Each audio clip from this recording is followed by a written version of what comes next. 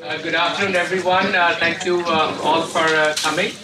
It's a pleasure to introduce our speaker and also the topic for today. But before I do that, let me let everyone know that this is co-sponsored by the Griswold Center for Economics Policy at Princeton and also the Julius Rabinowitz Center for Public Policy and Finance at SPIA. This event is also being recorded. So if you have to say something, just say it wisely.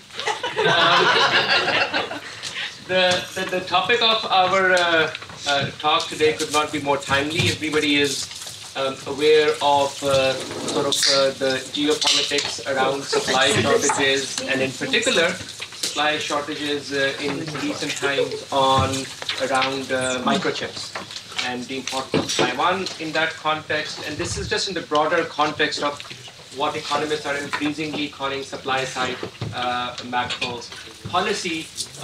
Industrial policy is back in fashion.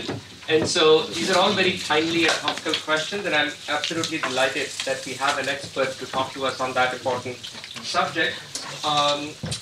Chris Miller, he is the author of the recent book, Chip War, The Fight for the World's Most Critical Technology. He is an associate professor of international history at Fletcher School of Law at Tufts. His research focuses on technology, geopolitics, economics, all the good stuff that we need to know about today. He is also, another timely and topical question, he's also the author of 3 other books on Russia. So he's kind of cornered the market for everything that is important, including Putinomics, Power and Money in Resurgent Russia. We Shall Be Masters, Russia's Pivots to East Asia from Peter the Great to Putin, and the Struggle to Save Soviet Economy, Mikhail Gorbachev and the Collapse of the USSR.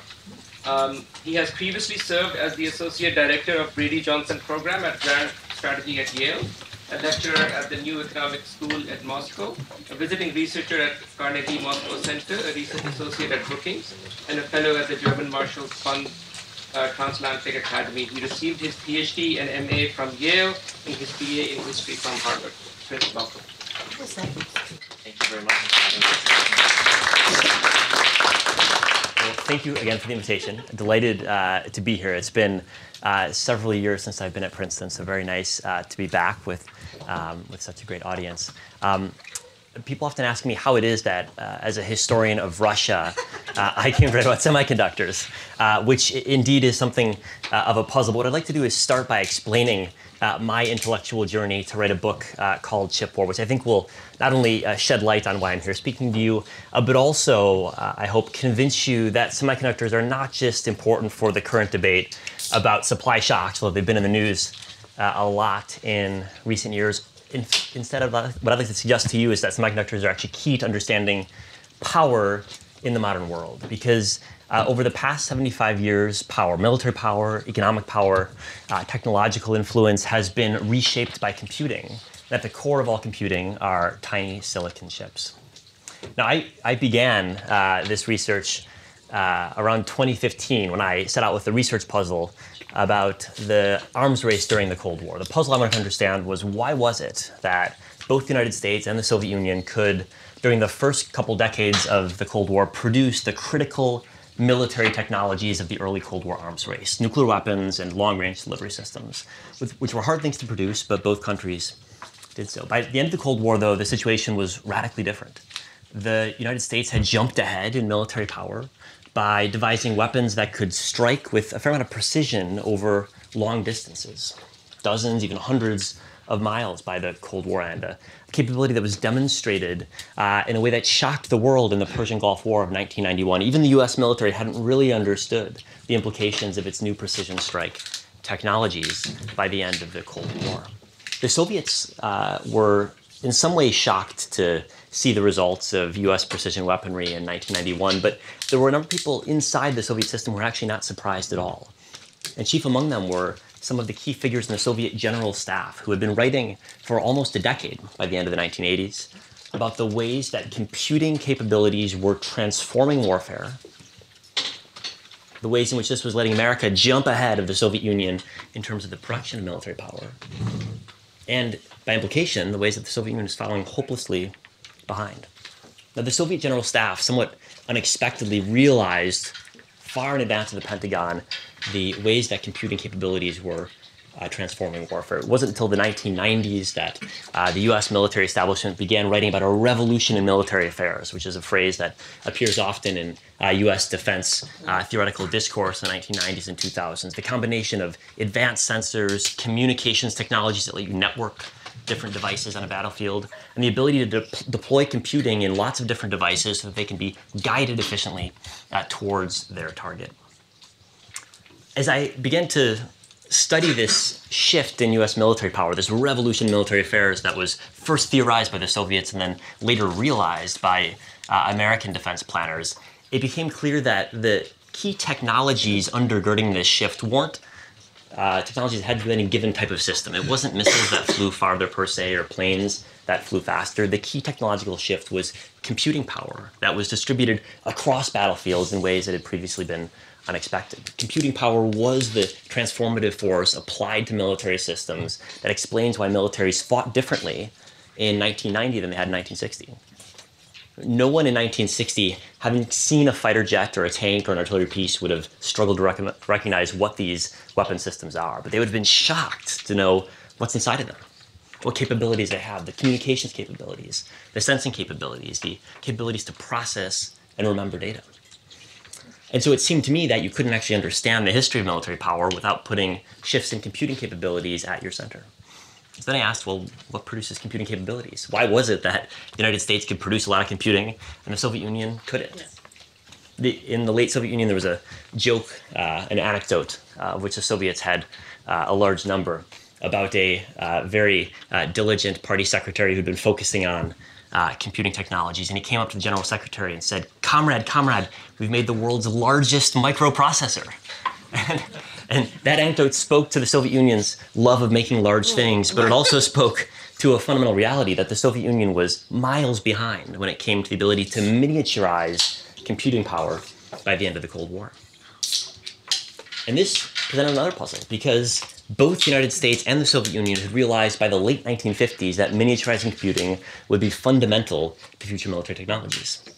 The United States Defense Department and NASA poured billions of dollars into computing in the late 50s and early 60s precisely to miniaturize it. The first computers, as many of you probably are well aware, made up entire rooms. For example, the UK computers at Bletchley Park that cracked Nazi codes during World War II were the size of garages. Yeah. The ENIAC computer at the University of Pennsylvania during World War II that calculated artillery trajectories was also the size of a massive room. But if you wanted to guide a missile to its target, you had to have miniaturized computing. And that's exactly what the Defense Department tried to fund in the early Cold War. In the process, they made possible the creation of new devices called semiconductors, or integrated circuits to be more technically precise. And integrated circuits were simple devices. They were a piece of silicon that had multiple switches on them that turned circuits on or off, on or off. These switches are called transistors. They were invented actually not too far down the road in Bell Labs in 1947. But the ability to put multiple transistors on a given piece of silicon reduced failure rates and let you miniaturize them in a way that was unforeseen at the time and has been unparalleled in human history. The first integrated circuits that were produced and purchased by the US government were put into military systems. The Apollo spacecraft guidance computer was the first large-scale order for semiconductors in the early 1960s. The second large-scale order was for the guidance computer on the Minuteman II intercontinental ballistic missile that was intended to send nuclear warheads from the United States to the Soviet Union. And so there's been a deep interrelationship between defense industrial demands and advances in semiconductor technology since the earliest days of the Cold War. What then struck me was the extent to which the number of transistors on chips had grown dramatically since the late 1950s when the first chips were invented. The first commercially available chip in the early 1960s had 4 transistors on it, 4 switches that could turn on and off, remembering or processing 4 ones or 4 zeros at the same time. And I learned over the course of my research that if you go to the Apple store and buy a new smartphone, just one of the chips, the chip that operates the operating system on a new smartphone, will have 15 billion, with a B, billion transistors on it. So from 4 to 15 billion in just about 60 years. That seemed to me to be a fact that was in some ways obvious. All I did was Google it. But in other ways, historians had not remotely begun to reckon with, because there's no other part of the economy that has delivered such tremendous productivity gains year after year that is remotely comparable. In 1965, Gordon Moore, who was one of the early figures in the industry, founded Fairchild Semiconductor and later go on to found Intel, predicted that the number of transistors per chip, so the amount of processing power per chip, would double every year or so. And he thought that that trend would last from 1965 to 1975. Turns out it's lasted all the way up to the present day. Every year or two, the number of transistors per chip doubles, giving us a doubling of processing power and chips that are twice as capable as a result. So I like to think, what other part of the economy works in that way? I sort of imagine if airplanes flew twice as fast every 2 years, or houses could be built every 2 years, twice as large at the same cost. There's nothing that comes close. Nothing that comes close. No other type of technology has remotely comparable exponential growth curves that last nearly as long, over half a century. Now, I'd heard of Moore's Law when I began this research, but I hadn't really begun to think through the implications of what that meant as computing capabilities became more powerful and cheaper and could therefore be deployed across society. The first chips, as I mentioned, were made for missile guidance systems, and they were deployed in mainframe computers, the types that corporations or governments were used. But today, we rely on chips for almost all aspects of our daily lives. You wake up in the morning, your alarm clock has semiconductors inside of it. Turn on your coffee maker, there's semiconductors inside of there. Refrigerators, dishwashers, microwaves, they all rely on semiconductors today. Sit in your car, if it's a new car, it'll have 1,000 or so chips inside of it. Some chips very simple, moving the window up and down. Some chips very complex, managing the semi-autonomous driving features. Even before you look at your smartphone, you're relying on hundreds, probably thousands of chips every single day. And when you pick up your smartphone and touch the screen to light it up, you end up relying on some of the most complex chips humans have ever made. Advanced smartphones today use some of the most sophisticated semiconductors around. And today, a typical smartphone will have billions, tens of billions in some cases, of transistors inside of it. And to fit tens of billions of transistors inside of a smartphone, they need to be made very, very small. And what I came to realize over the course of my research is that the process of manufacturing transistors at miniature scale is the most complex manufacturing process humans have ever undertaken. In order to fit 15 billion transistors in a chip the size of your fingernail, each one of them has to be smaller than the size of a coronavirus. And you have to manufacture by the billions every single day with basically perfect accuracy. There's room for a couple of errors in your 15 billion transistor budget. There's some error correction mechanisms you can use to get around a couple of mistakes, but there's not much room for error. Which means that the process of manufacturing semiconductors is not only the most miniaturized, it's also one of the most accurate because the scope for errors is so low. So then I asked, well, how do they do that? How do they produce these chips? And it turns out that it requires one of the most complex supply chains of precision machinery, software tools, and chemicals ever produced. A supply chain that stretches from the Netherlands, through the United States, to Japan, to Taiwan, where today the Taiwan Semiconductor Manufacturing Company produces 90% of the world's most advanced processor chips, and over 1/3 of the new computing power the world adds each year. Almost all of that, including all the advanced production, is produced by one company in just a couple of facilities arrayed on the western shores of Taiwan, each one of which ranks among the most expensive factories ever built. And this is the only company in the world that can produce many of the critical chips on which our society and our economy depend fundamentally. And the company is? TSMC, the Taiwan Semiconductor Manufacturing Company. So how do they make chips? Well, it turns out they have to buy machine tools from companies in a number of critical countries. In the Netherlands, there's one company that produces a type of tool called an extreme ultraviolet lithography tool, without which no advanced chips could be made today, thanks to which all of you have acquired semiconductors that would otherwise be impossible to produce. So to make an advanced semiconductor, the first step of often 2,000 or so process steps involved is to take a silicon wafer, a big piece of silicon, and shine light at it through a mask. And sort of like how a Halloween mask will let light go through certain parts and not through others, you have the pattern of transistors you want on that mask. Light shines through and reacts with chemicals that you've laid out in the silicon wafer to carve the shapes you want that produce transistors. Now, in the past, in the early days of the chip industry, we used visible light to undertake this lithography process, printing with light. But visible light has wavelengths of several hundred nanometers, depending on which color you're talking about. But on your smartphone, the transistors have features that are often just a couple dozen nanometers in dimension. So visible light is far too broad a brush with which to paint when we're making advanced chips. That's why for the most advanced production of semiconductors, we rely on extreme ultraviolet light, light with a wavelength of 13.5 nanometers, which is fine enough to carve the shapes that are needed to produce advanced transistors on the chips inside, for example, of your smartphone. To produce extreme ultraviolet light, which is right next to the X-ray light in the light spectrum, and so it's difficult to reflect because X-ray goes through machines. To produce this light, you undertake the following steps. First, you have balls of tin, around 30 microns, millionths of a meter, falling through a vacuum. Then you pulverize the tin with 2 blasts from one of the most powerful lasers ever deployed in a commercial device. The ball of tin explodes into a plasma measuring 40 times hotter than the surface of a sun. The plasma emits light at just the right wavelength, 13.5 nanometers. It's collected by a dozen of the flattest mirrors humans have ever made. Each one of these machines have the flattest mirrors humans have ever made, and reflected onto the silicon wafer, carves the transistors that go into your smartphone. It's the most complex manufacturing ever made. And this machine, in order to produce light with this level of precision and power, is the most complex machine tool ever made. Costs $150 million a piece, requires multiple 747s to move, and has so many components the company that makes it, ASML in the Netherlands, doesn't know how many components are inside. I've asked them.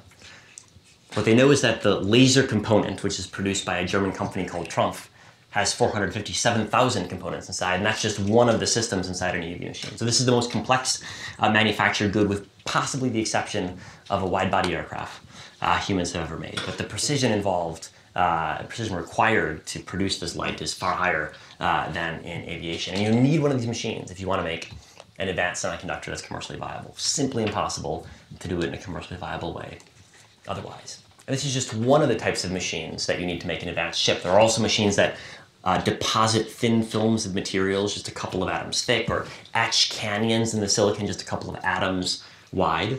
And without these machines, you can't make a semiconductor remotely close to the cutting edge. These machines are produced basically by 5 companies, 1 in the Netherlands, 3 in California, 1 in Japan. Almost no other countries have anything close to the machining capability of what's present in the US, parts of Europe, and Japan. And so although Taiwan has the most advanced manufacturing capabilities for semiconductors, Taiwan itself is critically reliant on the importation of machine tools, of which it produces basically none domestically, from Japan, the United States, and the Netherlands.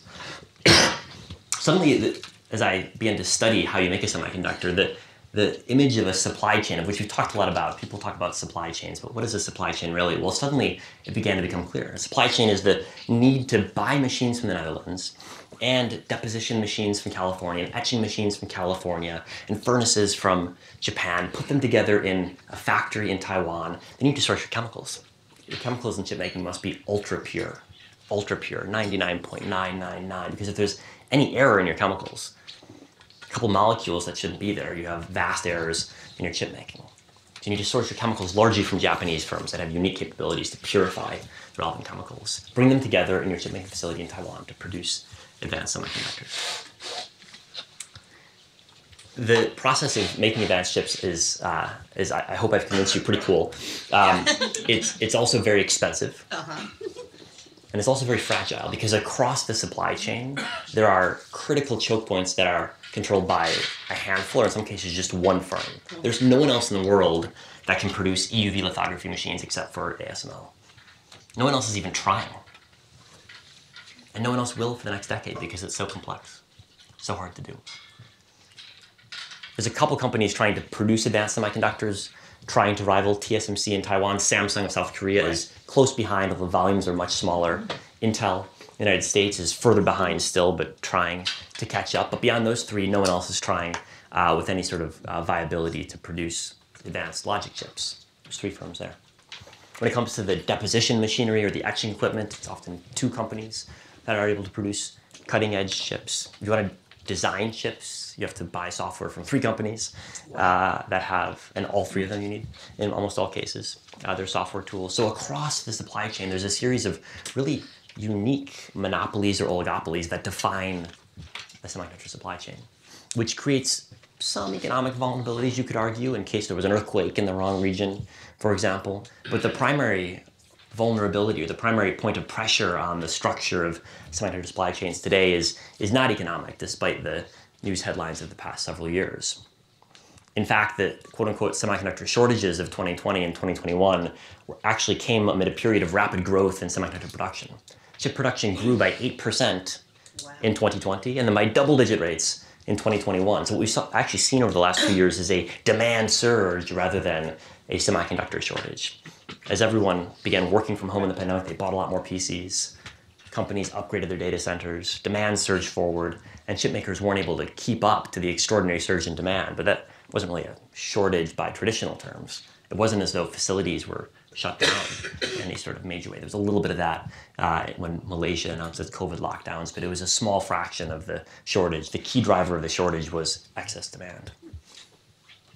Today, the real challenge for the semiconductor supply chain is political, not economic, because governments around the world are looking nervously at the map of where semiconductors are produced and the extraordinary concentration of chip making in Taiwan, which not only produces, as I mentioned, 90% of the most advanced chips, but has extraordinary chip-making capacity that almost nobody can match when it comes to processor chips. And so as governments from the United States to Japan, many others, have begun worrying more about a crisis in the Taiwan Straits, they've also begun, although I think just begun, to think about the economic ramifications of what it would mean to lose access to chips made in Taiwan. And the answer is that it would be traumatic. It's not just that you would struggle to build a smartphone anywhere in the world the year after losing access to Taiwan's chips, although that would certainly be the case. Nor is it that at least a third of PC processors are made in Taiwan and couldn't easily be built elsewhere. It's also all of the other goods that rely on semiconductors.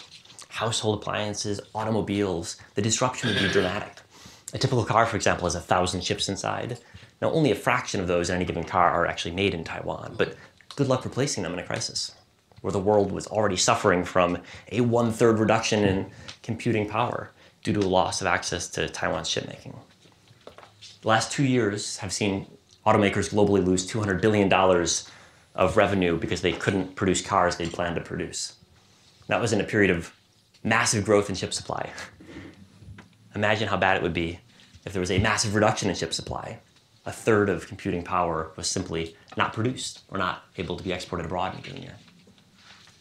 What's worse is that the most frightening fact from the last 2 years is that the companies that make the machine tools that make chips, like ASML in the Netherlands that makes extreme ultraviolet tools, or Applied Materials in California that makes deposition tools, both of them announced in the last 12 months that they were facing delays in making their tools because they couldn't get enough chips.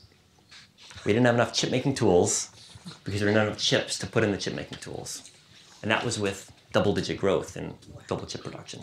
So run that experiment forward in case of a Taiwan crisis, and I think you'll see the results would be catastrophic, which is why governments are beginning to spend a lot more attention and a lot more money on semiconductors today than they've been over the past several decades. In the United States, there's the CHIPS Act, which allocates almost $40 billion to incentivize more chip making in the United States. Japan is in the midst of a similar program. Europe will probably soon follow as it outlines the details of the EU CHIPS Act. India is trying to spend its way into chip making in a big way. And all of these government programs are primarily driven by a desire to buy a big insurance policy in case something goes wrong in the Taiwan Straits, to have a bit more capacity outside of Taiwan in case there's a blockade or a war.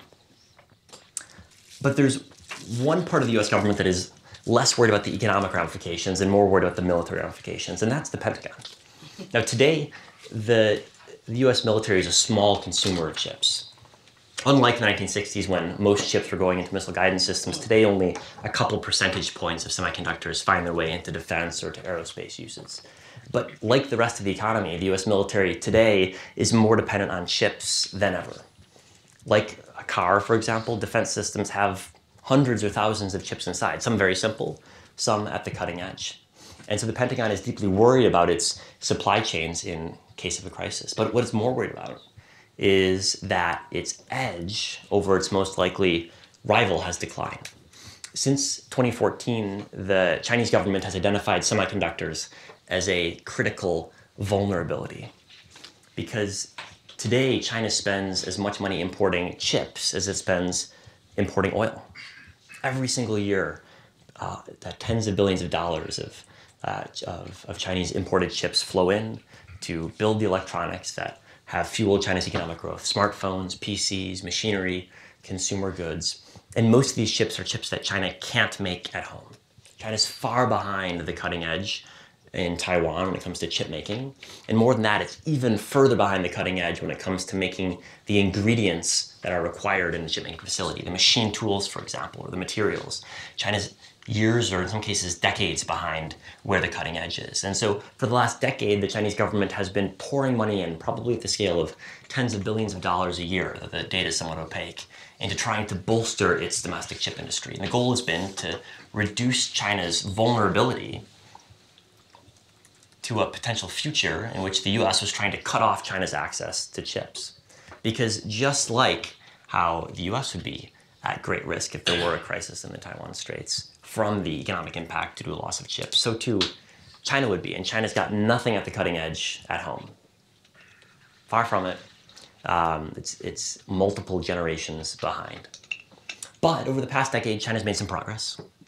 Chinese firms have reached close to the cutting edge for one type of memory chip, which is a fairly impressive accomplishment. In certain types of chip design, Chinese firms have gotten closer to cutting edge capabilities. And what's more than that, until very recently, Chinese firms could buy whatever chips they wanted on the open market and deploy them legally or often illegally into defense systems. And from the perspective of the US military, this was particularly problematic when it came to the types of chips that go into data centers that are used to train AI systems, because inside of data centers are among the most advanced chips that are produced. And although we think of AI as being driven by smart software developers, that's a myth.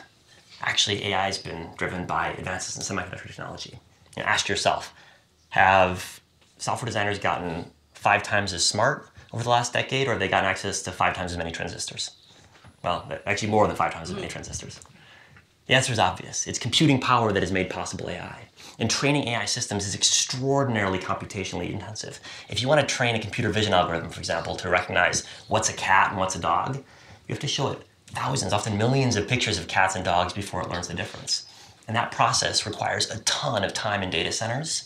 And unless you have access to the most advanced chips, your data centers work very slowly, and it'll be economically inefficient to do so. So the future of AI, in other words, depends right now on access to the most advanced computer chips. And today, the chips that can effectively train AI systems are made by one company on one small island just off the coast of China. Both Chinese and American advances in AI have been enabled by one semiconductor manufacturer. And as militaries, like the rest of society, try to apply semi-autonomous capabilities to future military systems, they're beginning to realize that access to the ability to train AI systems in advanced data centers will be critical to the future of military power, which means that it's a reasonable bet to say that access to the chips that go inside of those data centers could well be a determining factor in which military begins to harness AI systems more effectively. Which is why last year, the US government announced a series of pretty sweeping export controls to stop China from accessing chips used to train AI systems in data centers. Smartphone chips untouched, auto chips untouched, PC chips untouched, just one type of chip that you'd use to train an AI system in a data center are now illegal to transfer into China. They're all made in Taiwan, but because they're made in Taiwan using US tools, they're all designed by US companies, they're now illegal to transfer into China. The US government is betting that the US-China military competition, the dangerous arms race that we see underway in Asia, will be determined by exactly the same component, computing power, that determined the prior great power arms race. You may well be right. If you look at what the Defense Department is buying, they're buying systems that are increasingly reliant on semi-autonomous features. Intelligence agencies are already being transformed by the ability to accumulate lots of data, run it through smart processing systems to get interesting results. The Chinese government is just as interested in autonomous systems in its purchases. And if you think about the components of these systems, the key component is the ability to train the AI. What differentiates countries' drones? Well, it's not really how far they fly. It's not really the metals in their body. The key differentiating factor is the quality of the AI system inside of them. In the past, we've thought about factories as places where metal is fashioned. Factories in the civilian world, factories for military production. But in the future, what I'd like to suggest to you, we'll come to realize that the factories that really matter are the data centers, where smart systems are hammered out by chips, doing lots and lots of processing. These are the machine tools of the 21st century. And yet the production of them remains controlled by just a tiny number of companies, and their manufacture remains controlled just by one company, TSMC, in Taiwan.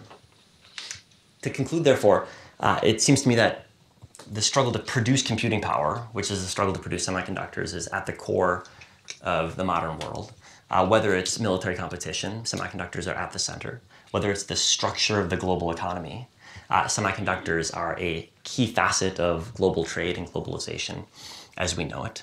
It's not just your smartphone, although you should be very thankful for your smartphone, that semiconductors make possible. In fact, they've structured the modern world, the world economy, the balance of power on the world stage, and the way that arms races happen in the contemporary world, both during the Cold War and in the present day. So that's my story as to how a historian of Russia came to be interested in semiconductors. But perhaps I'll wrap there and welcome any questions from the audience.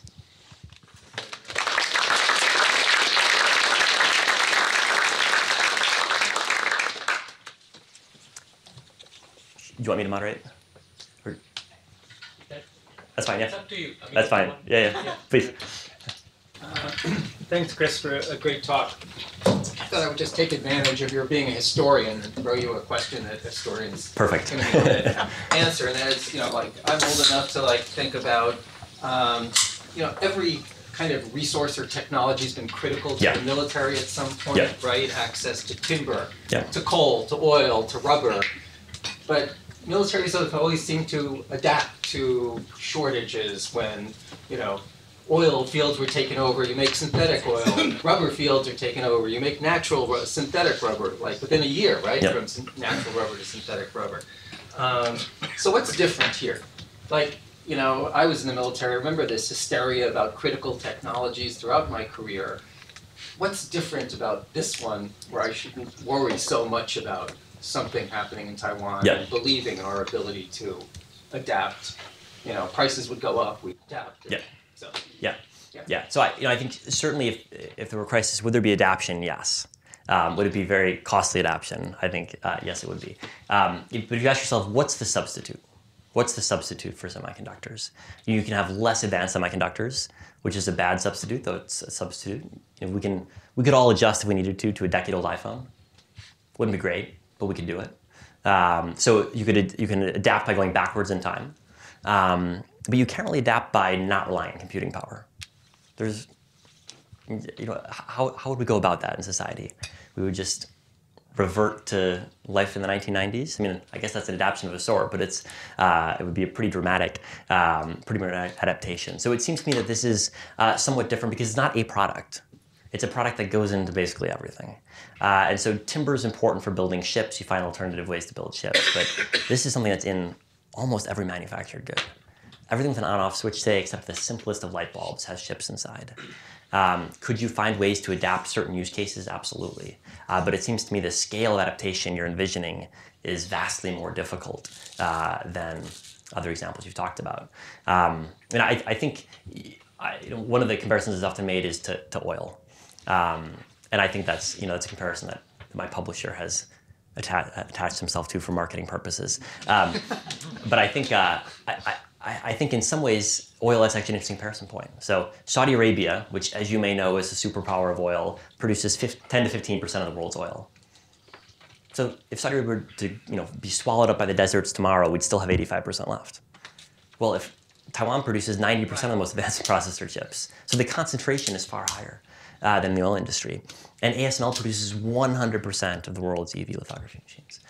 So the level of concentration seems to me, for an absolutely critical good across the economy, really unparalleled. And I've spent a lot of time thinking of parallel, and I really haven't been able to find something that's not just an input to one sector, but an input to basically every sector today. That combination of widespread use and basically monopolization across multiple points in the supply chain does strike me as pretty unique. Yeah. So thanks, Chris. Fantastic talk and a fantastic book. I mean, really, really gripping from beginning to end. And I wondered if you think of part of the story that you're telling, whether you would like in the future to write a parallel book. You're talking about the chips that are driving the processing of data. And clearly the data that is being processed is also an important question mark. Where does that come from? How is it derived? So, in your example, where do you get the millions of pictures of cats from? Yep. Or, Yep.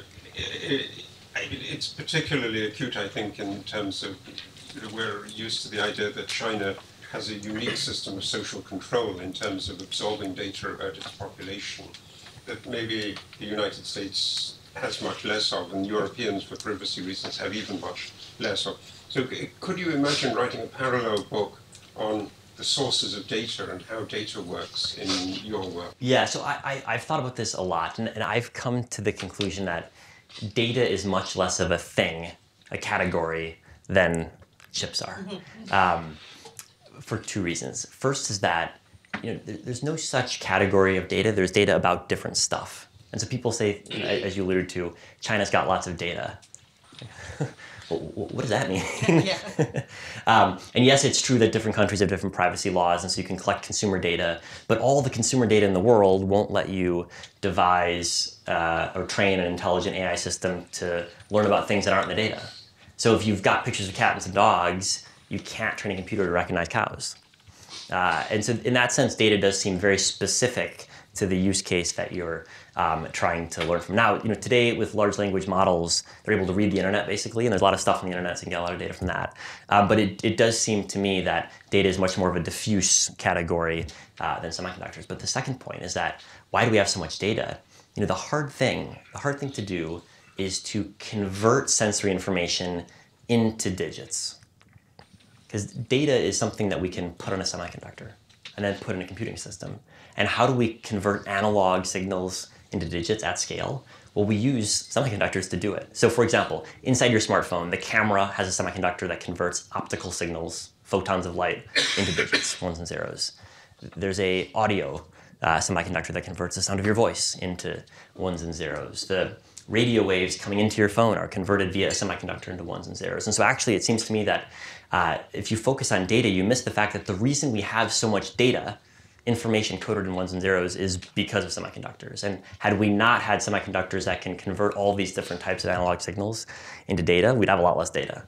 And so that's why I think that we've actually overestimated dramatically the importance of data and underestimated the significance of our ability to remember and to process it. And that's fundamentally a story of semiconductors.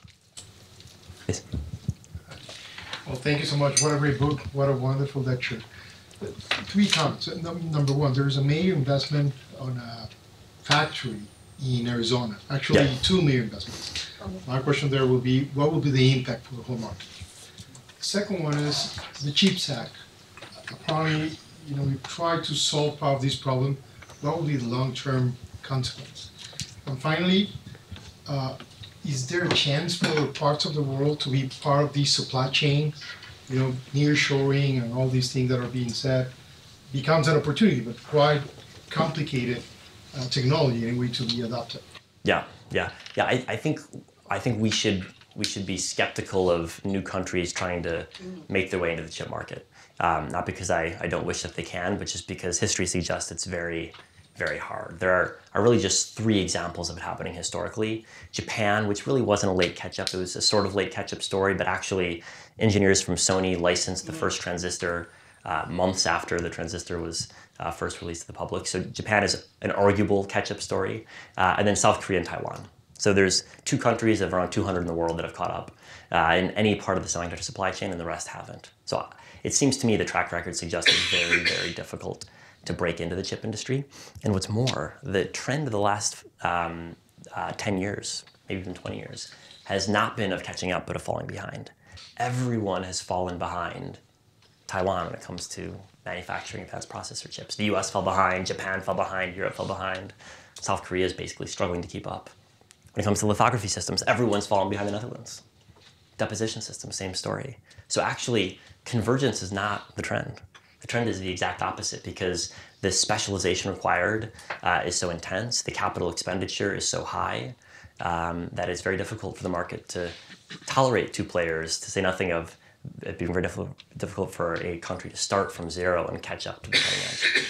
In terms of the CHIPS Act and the TSMC investment in Arizona, TSMC is building excuse me, 2 pretty small facilities, medium-sized facilities in Arizona. They'll be what they call N-1, so 1 generation behind the cutting edge, which means that they will be a relatively small share of TSMC output when they're online in 2026 or so. One comes online next year, one comes online in 2026.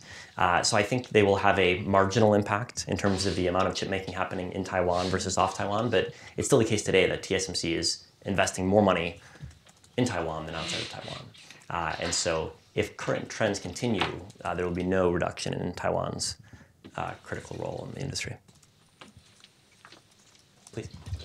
How largely was the Taiwanese government involved in Taiwan's monopolization of the chip industry, and how much of that do you see as a reason as to why, the U.S. gives it so much protection, and why Taiwan maybe invested in it in order to gain that protection? Yeah, those are 2 great questions. So in terms of the Taiwanese government role, on the one hand, it was deeply involved. It funded 3/4 of the initial investment in TSMC when it was founded, either directly from the government budget or by twisting the arms of state-connected business people. So the company wouldn't have gotten off the ground without government funding. On the other hand, TSMC sold exclusively to international markets because the domestic market in Taiwan is so small, you can't build an effective business around the domestic market. And so from day one, TSMC was focused on serving international customers. And what's more, the founder of TSMC, the most underestimated, in my view, business person of the 20th century, a gentleman named Morris Chang, spent his career in Texas. He'd built up Texas Instruments transistor production lines, then semiconductor production lines in the 1950s and 1960s. He's an American citizen, held a top secret security clearance for his work on defense systems as Texas Instruments. So, and he'd only been to Taiwan previously on business trips for DI. So it was hard to find someone more deeply integrated into the American chip industry in some ways than Morris Chang was. And so TSMC's story is both a story of a smart investment by the Taiwanese government, but also a brilliant execution of a business model by a very deeply internationally connected business person, Morris Chang. So it's a both is my answer. Partly the government, but in no small part TSMC's business model. You also asked about the Taiwanese government's strategy in investing in semiconductors. And one of the arguments that I make in the book is that from the earliest days of Taiwan's efforts to attract electronics investment and attract semiconductor investment, it wasn't only about advancing technologically or creating jobs, which are things that the government was certainly interested in. It was also about security. And indeed, it's not a coincidence that the first investment that Morris Chang made at TI in Taiwan was in 1969, just as the U.S. was beginning to obviously be losing the Vietnam War, just after Richard Nixon's election, as he began to talk about pulling back from Asia. And from Taiwan to Singapore to South Korea, there were political leaders who thought that the electronics industry was both a source of jobs, but also a source of strategic guarantee. And so there was a dual purpose from the perspective of governments in East Asia. And the U.S. government was highly supportive. Because they wanted to bind East Asian allies to the United States at the exact same time. And so there's great records of conversations between, for example, President Nixon and Lee Kuan Yew of Singapore in the early 70s, talking about the criticality of electronics industries in Singapore.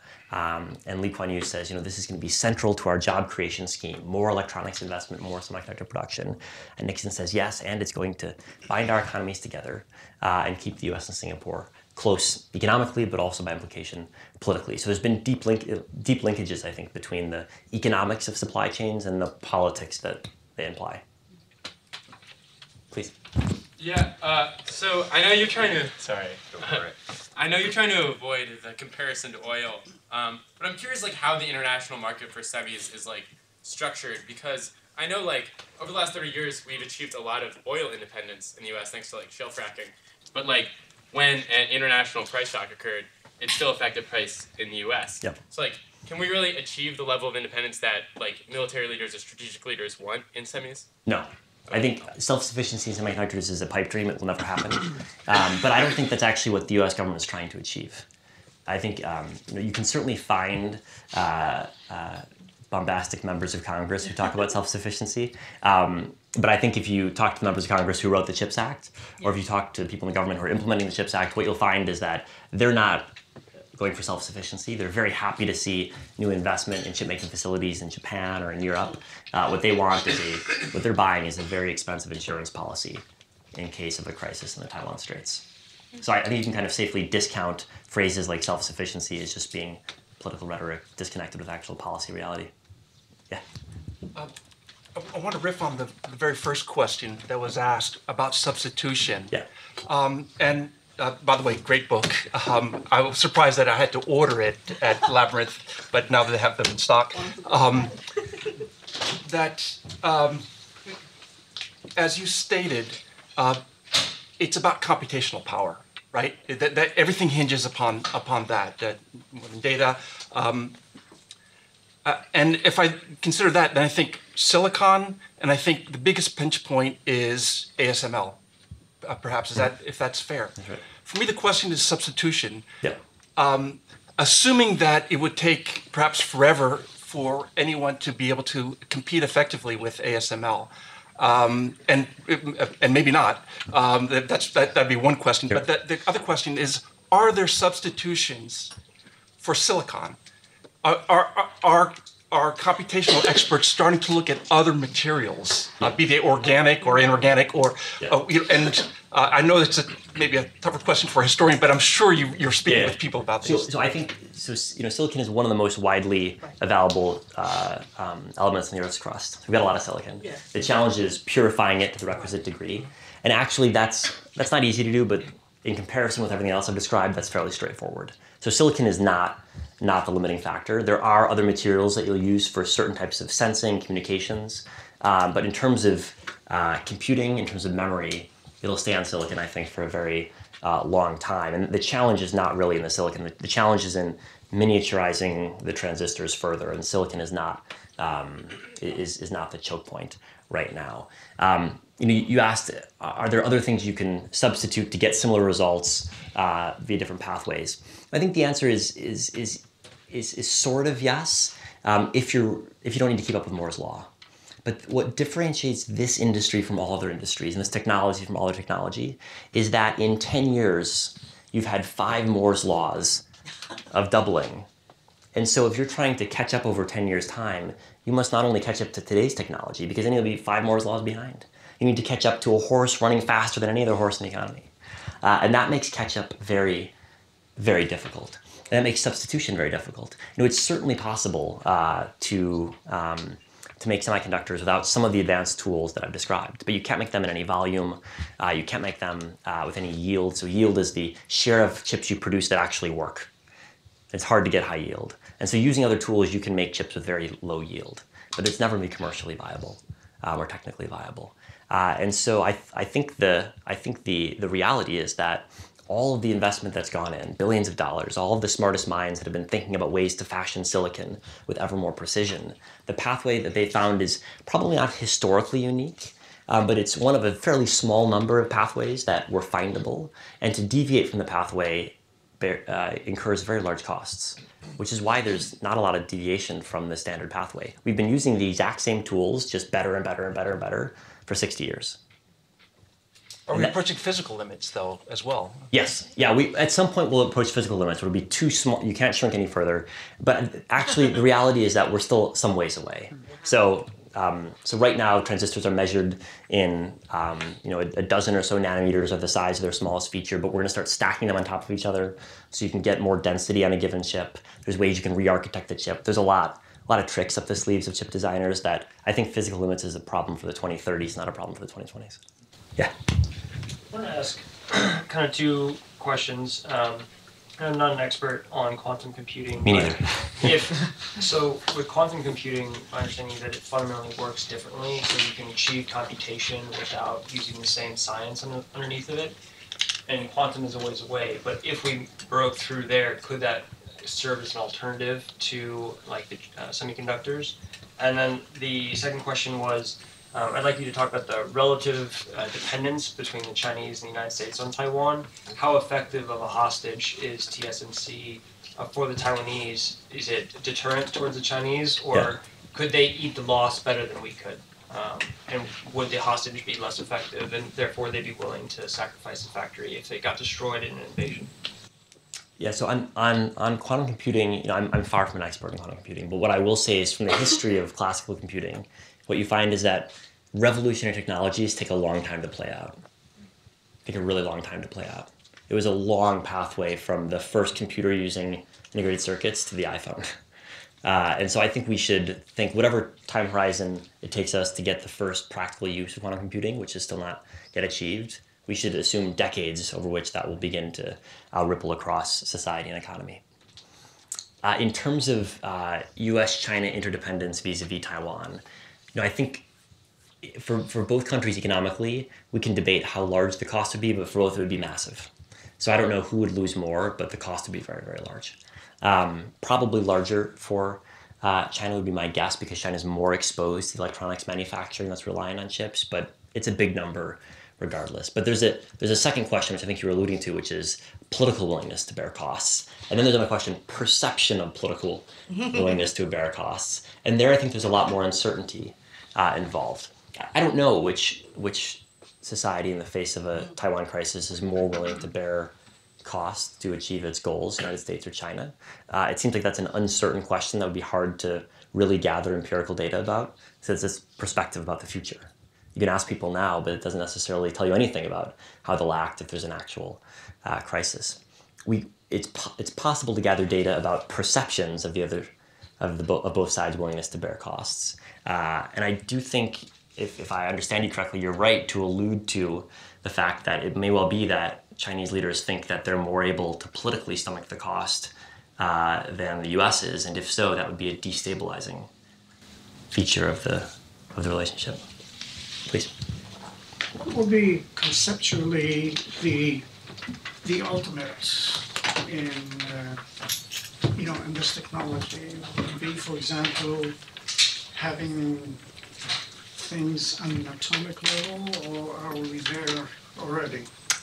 I think right now the perception is that if you get to the atomic level, it's too small. But I will not predict where our physicists and material scientists will be in 2 decades. It seems to me the track record is that if you put a lot of smart minds and lots of money into it, you can get the advances that are needed to produce Moore's law. But right now, the perception in the industry and in academia is that physical limits will begin to apply once you get too small. But we're some ways away from that right now. Too small is the atomic level. Probably even less small than that. Yeah. Please. Thank you so much for being here. You said that your book more or less tells a story of brilliance of individual innovators and success, perhaps triumphalism of market dynamics and competition, with some exceptions of government intervention and Taiwan's strategic thinking about hosting this TSMC. So then my question to you is, based on your study on this subject, what is the right balance of the government intervention? For example, the level of concentration on Taiwan perhaps was a mistake on perhaps U.S. government or other governments' part for not thinking about potential crisis, when Taiwan Strait crisis happened in 95, 96, Yeah. or like later on. So based on your study, what is the right balance of state-private balance, and then and if the situation is different now than U.S.-Japan competition in the 80s, are we going in the right direction with the CHIPS Act and with increasing level of government intervention? Yeah, so I think I would try to break out government intervention into multiple different categories. It seems to me if you're trying to catch up, if you're starting out with low technology and trying to catch up over a pathway that's already been defined, the history suggests that government intervention can work. Taiwan is an example. South Korea is an example. Now, it's worked in particular where you've got very small domestic markets where there's never a discussion of focusing solely on the domestic market because it'd be too small. And so companies have to export from day one. And so the export market provides the market discipline.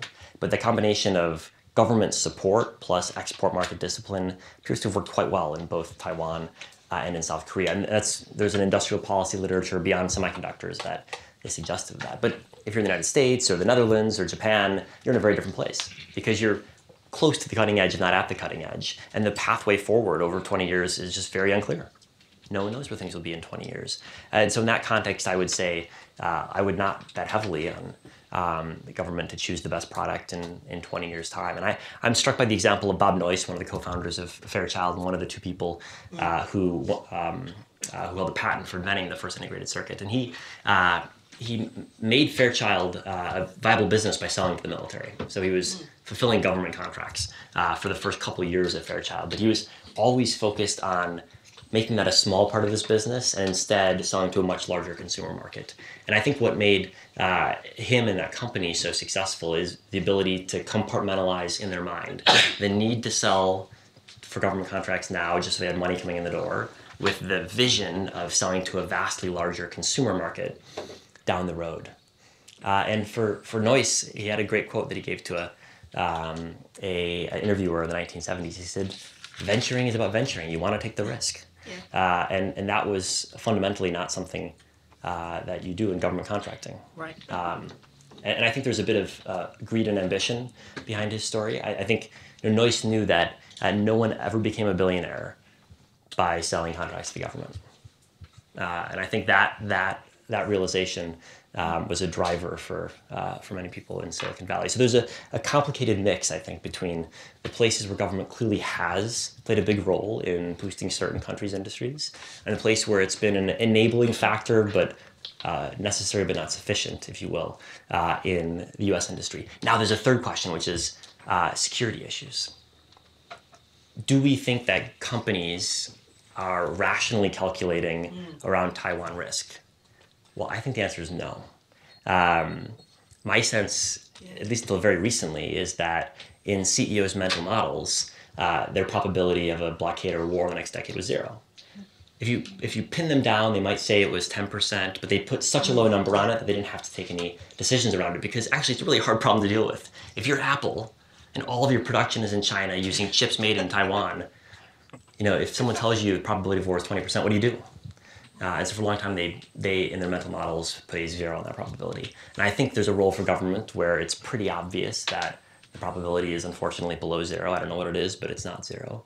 And companies hadn't been adjusting fast enough. So that's a different problem that I think government does have a role in trying to help resolve. Chris, just one question. One more? Sure. One last question. Perfect. Yep. As Intel pours money into an Ohio plant and TSMC into Arizona, what needs to happen from a human capital standpoint? Is the U.S. ready to support all these factories? It seems like our immigration system right now is pretty bad, at least for a lot of the tech industries in general. Yeah, I would agree with you on that. I think it's an issue. I think it's a challenge.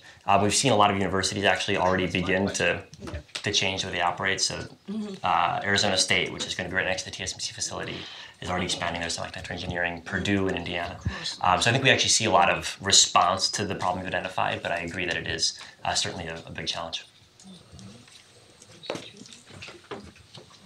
Chris, thank you so much.